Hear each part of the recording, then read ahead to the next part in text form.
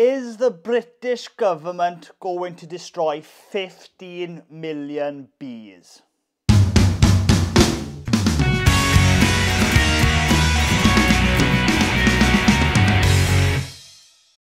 Hello, I'm Griff Rees. Welcome to Gwynning Griffith. Here we talk everything beekeeping, farming, countryside living. Now we do reviews as well. Now, this week, we're in February, first week of February. My social media account blew up. Everybody was talking about 15 million bees are going to get destroyed or burnt at the border going into Britain. It's been a big talking point right across social media. A lot of people, I don't think, understand what the situation is and why that has happened. So today, something brand new to the channel. I'm going to dissect the article that you may have seen. People like the Independent, Guardian, the BBC, they've all covered it. It's been big news this week. And I just want to go deep down, break into this article and explain to you what's happening for you to totally understand what's behind this news. Because a lot of this news is clickbaity stuff. 50 million bees are going to get destroyed. Everybody's up in arms, etc. But there's a lot more to the story and I want to talk about it here. This is the first time I'm doing something like this, but it may be something we'll do moving forward. If there's a big bee news related article that we want to dissect and go into, dive in a little bit deeper, look into it, I may do that. So if you like this video, make sure you subscribe so you're notified of when new videos are uploaded. So since this is a news video, I probably should get some news music on here and start shuffling the papers away. Today at Gwynning Griff News. Anyway, so here's the article. I've printed it off. Let's look into it. So I'll read this out quick just in case you're not from the UK and you're interested in this news, for you to get the gist of this article. So, a delivery of 15 million baby bees to the UK could be sent back or destroyed because of post-Brexit laws. The man trying to import them has said. Patrick wants to import the Italian bees for his business and to help farmers pollinate crops. New laws which come into effect after the UK left the single market in January say only queen bees can be imported into Great Britain. However, confusion remains regarding imports from Northern Ireland. A spokesman for the Department for Environment, Food and Rural Affairs, which is DEFRA, said it will provide guidance to bee importers and beekeepers as soon as possible. Mr. Moffat, who is the managing director of bee equipment based near Kent, said, "It's a monumentally stupid situation for a country supposed to be standing on its own 2 feet and exporting around the world." Every year, Mr. Moffat imports a large number of bees from Italy, where the climate is much warmer. In an effort to avoid the import ban and abide by the new laws, he has arranged for the bees to arrive via Northern Ireland in April, but said he has been told they may be destroyed if he tries. He said in his inquiries into the reasoning behind the ban have been met with a wall of silence, except one email reading, "Illegal imports will be sent back or destroyed. Enforcement action, criminal charges will be brought against the importer." DEFRA said it is aware of the issue and is working with the devolved administrations to find a solution. It is the responsibility of the importer to ensure that goods dispatched from Northern Ireland meet the definition of NI Northern Ireland qualifying goods or meets imports requirements, they added. Mr. Moffat has paid £20,000 deposit for the bees and stands to lose nearly £100,000 in costs if he cannot bring them into the country. So, a lot of things to look into there.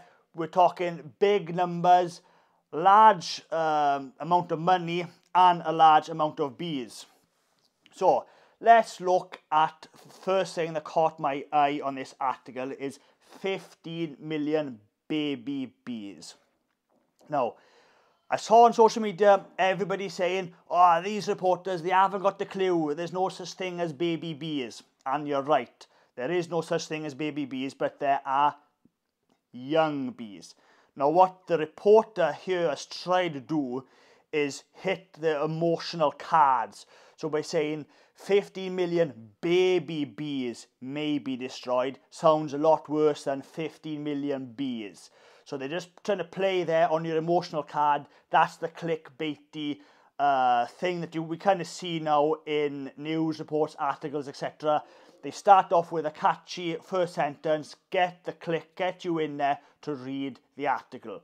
So nothing really important there apart from the word baby bees. They're just trying to play the emotional card and get this news or this article be viewed by more and more people, not just within the beekeeping world, but right across all sectors of news readers.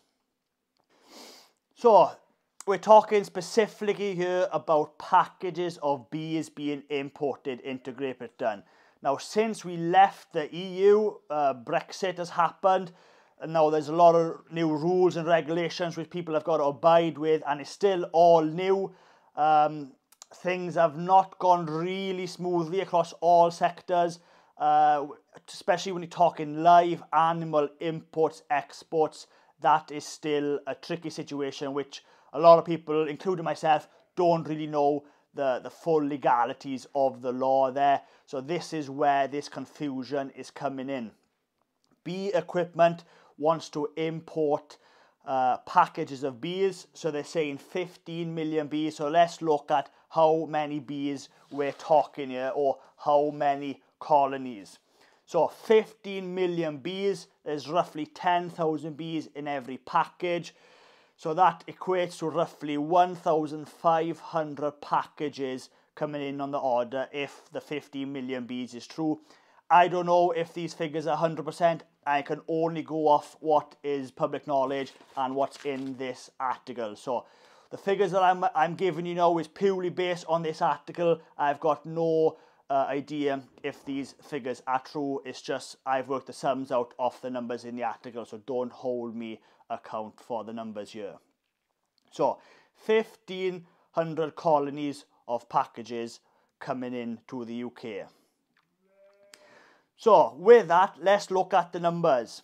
So I've had a look on Bee Equipment's website. They are roughly selling the packages out at anything between 110 to 150 pounds each, depending how many bees, how many packages you buy. So on the 150,000, we're talking 225,000 pounds worth of money.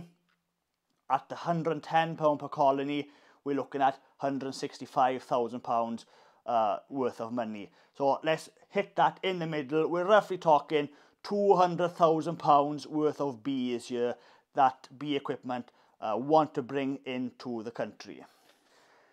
Now, that is big numbers. This is big business. This is a serious importer. This isn't a small delivery of bees coming in. This is a big delivery of bees, and I think that's why it's obviously made mainstream news.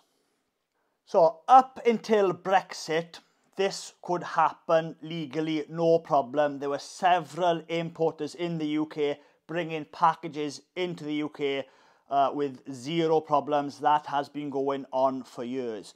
Now, Brexit has put a stop to there.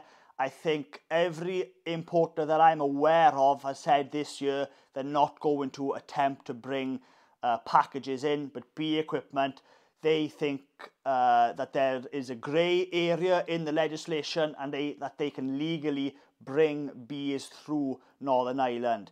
Now, the question is, are you allowed to send the bees to Northern Ireland and then directly over into the rest of the UK, or do the bees the packages need to hit Northern Ireland, get transferred into nukes in Northern Ireland, so it is a Northern Ireland beehive, and then that being brought into the rest of the UK.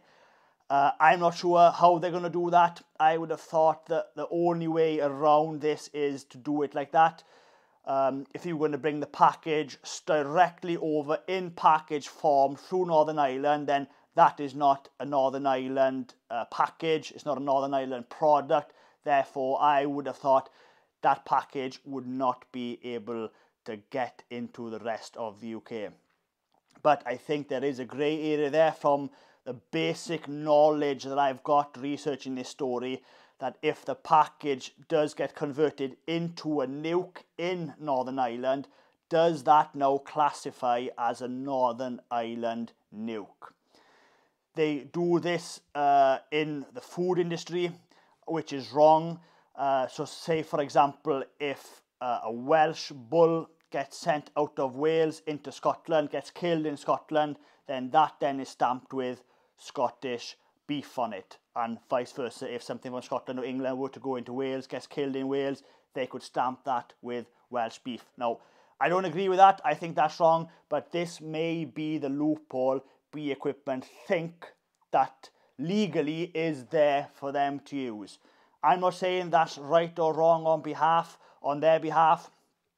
It just may be the law, and they found a way around it, and there could be a loophole there. And that would explain why the spokesman in DEFRA said that they're going to get back to importers and beekeepers as soon as possible, because I don't think they quite know yet.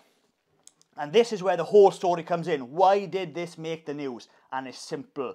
Bee Equipment is a big business in the UK. They've got a successful bee equipment business. They sell beehives and equipment. They also sell queens, nukes and bees. Now, they are making this story hot. So they're putting it in the news. It's been sent out to everyone. This is putting pressure now on the government and DEFRA to force them to come up with an answer to Bee Equipment, to tell them, yes, you can do that, or no, you can't do that. So I'm guessing they're getting frustrated. They're not getting the answer that they want. They've obviously paid £20,000 deposit to get the bees over here, and they don't know yet whether that they are able to. They think they can. The government technically is saying that they can't, but they haven't confirmed that according to this article. So that's the story. So the government isn't just going out there wanting to kill 15 million bees. There is a commercial decision, a business decision behind this article. A business has decided that they want to bring bees into the country, packages of bees into the country. They're not quite sure that they are allowed to, so they're bringing this, they're making this news hot, putting it out there for it to get as much attention that it possibly can, to put pressure on the government for them to give them a clear yes or no. Depending who you talk to, some people think that the government has already given a clear yes or no on the matter. But like I mentioned, if you transfer the packages into nukes in Northern Ireland, does that create a loophole? I don't know. Let me know in the comments, what do you think? Are these bees going to get into the UK, or are they going to be destroyed or sent back at the border? I'd love to hear your views on the subject. Either way, one thing is certain, I would not want to be Bee Equipment right now. They have put themselves right out there, right in the firing line, and it's either going to end really bad for them, or they're going to be able to bring the bees in, and they're going to be the only importer in the UK this year, and it might work out well for them. Who knows? Either way, I would not want to be them right now. Now, if you were to ask me, do I think are these bees going to get into the UK? I wouldn't want to give an answer on it. The government now is under pressure. Their hand is going to be forced pretty quick on the subject. And if bee equipment does try to bring bees into the UK, what I would have thought they would do, I don't think they'd want to send the 15 million bees in one go. I think they'd want to send 10 to 20 packages in one delivery, tell the government that it is coming to see if that does go through to reduce the risk. But either way, you're risking the lives of bees and packages here. This is seriously risky business, and it could backfire massively on bee equipment. If these bees do get destroyed at the border, there's going to be a lot of angry people out there that bee equipment allowed these bees to die. Because it's not a government decision, this is purely bee equipment's decision. They are taking a risk here. Whether it plays out in their hand or against them, that is yet to find out. But I think every beekeeper in the UK is going to be keeping a close eye on this developing news. Well, that's it for this video. Hopefully you enjoyed it. This is the first of the bee news series. Like I said, we might do more of these news breaking down bee related news for you to get the full picture, because it's very hard these days to get the full picture out of an article. There's always a hidden agenda somewhere, and hopefully I've explained this story well enough for you to understand what's going on. And don't forget, if you liked this video and you want to watch more of the same kind of content, then please subscribe to my YouTube channel. I try my best to upload new videos every week. Thanks for watching.